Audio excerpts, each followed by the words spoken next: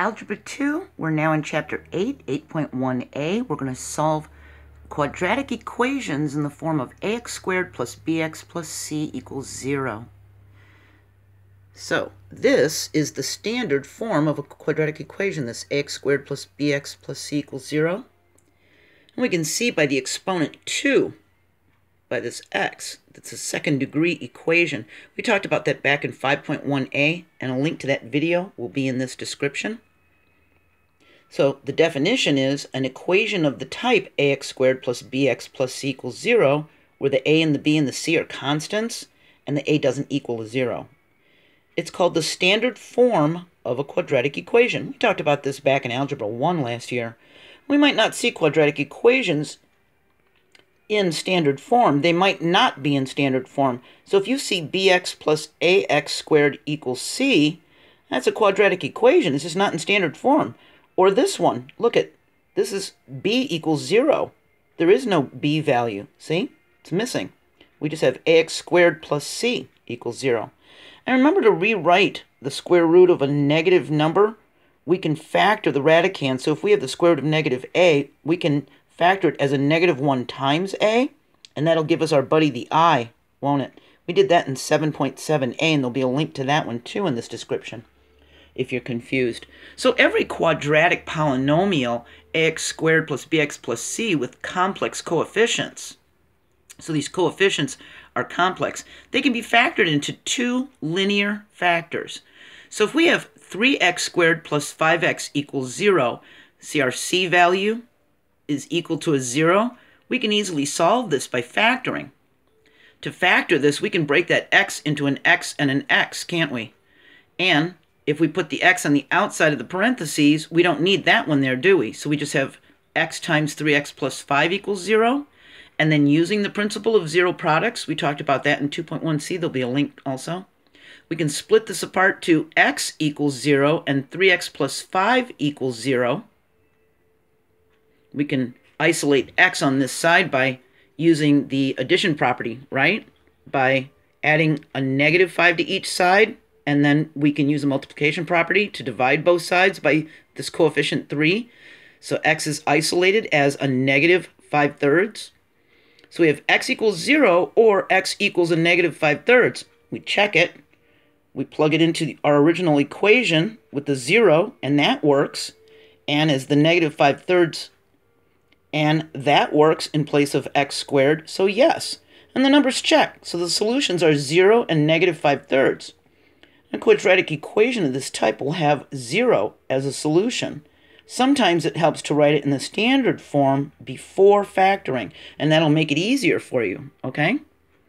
So see how we did that? If you're really confused, try checking out these previous videos, okay? But I think it's pretty straightforward if you've been following along, all right? Make sure you check it, just to make sure that one of them is not wrong, okay? Maybe one of them is a solution and one isn't, so you want to check them, don't you? All right, so we can solve x minus 1 times x plus 1 equals 5 times x minus 1, and we FOIL this, we multiply it, we get x² plus 1x minus 1x minus 1 equals, and we distribute this side, 5x minus 5, and this positive 1x and this negative 1x cancel each other out as additive inverses, don't they? So we have x² minus 1 on this side, and it equals 5x minus 5. We write it in standard form. We can subtract this as a -5x plus 5 to set this to equal 0. And then we have to do it to this side, so we get x² minus 5x plus 4 equals 0. Now it's in standard form. And we factor this. And if you don't remember how to factor trinomials, that's in video 5.5c, and there's a link in this description also, okay?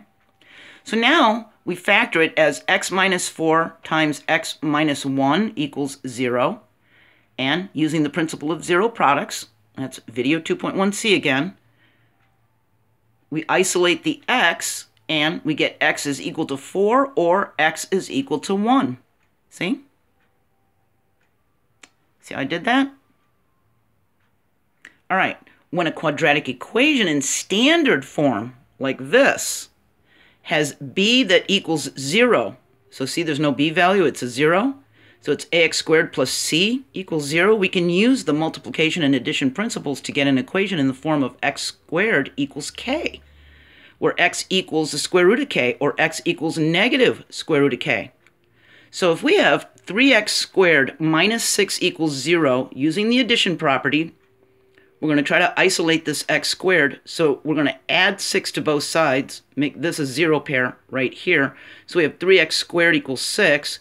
Now, we can divide both sides of this equation by this 3 coefficient to isolate that x².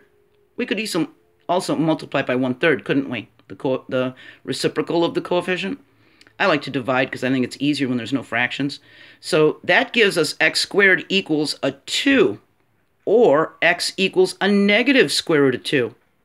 We can abbreviate this, all of this, as x equals plus or minus the square root of 2. See? That way you don't have to write the or, and you don't have to write all of that out. You just abbreviate it like that. All right? So now b is still going to equal 0. Check this out. Sometimes we get solutions that are complex numbers.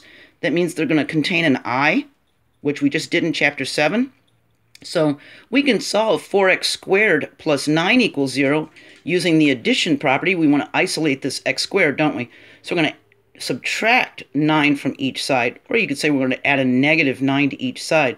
That's going to give us a 0 pair here, so we've got 4x² equals a negative 9. We want to isolate that x² so we can divide both sides by this 4 coefficient. We get x² equals negative 9/4. So we have x equals a square root of negative 9/4. See, because we took that exponent off, so now we just have an x. So it's this side gets the square root symbol, the radical. Or x equals a negative square root of negative 9/4. What we can do is factor this as negative 1 times 9/4 under the radical sign, or negative 1 times 9/4 underneath the radical sign on this side with the negative sign in front, see? So now we've got the square root of negative 1, which is our buddy I.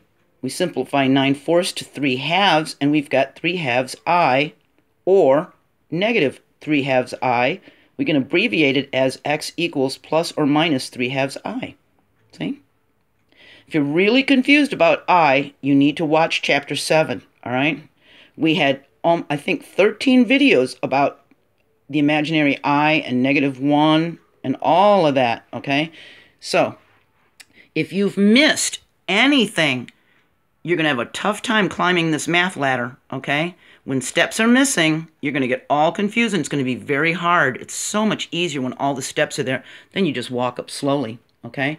Our next video, 8.1b, is about quadratic equations again, because that's the chapter we're in for 8.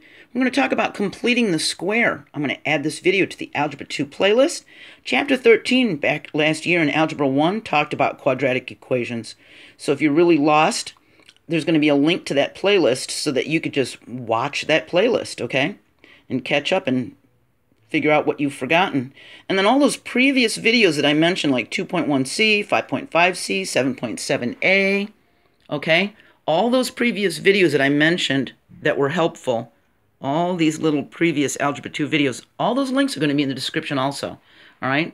So if it was too long ago and you're having trouble remembering, take some time to watch a video that's just a few minutes long to remember, and you're going to be all set, okay? Can't remember everything all the time, right? Sometimes we need a little reminding, so it's no big deal. Just watch a video for a few minutes, all right? I hope you're okay. I'll see you next video. Let's complete some squares. Bye.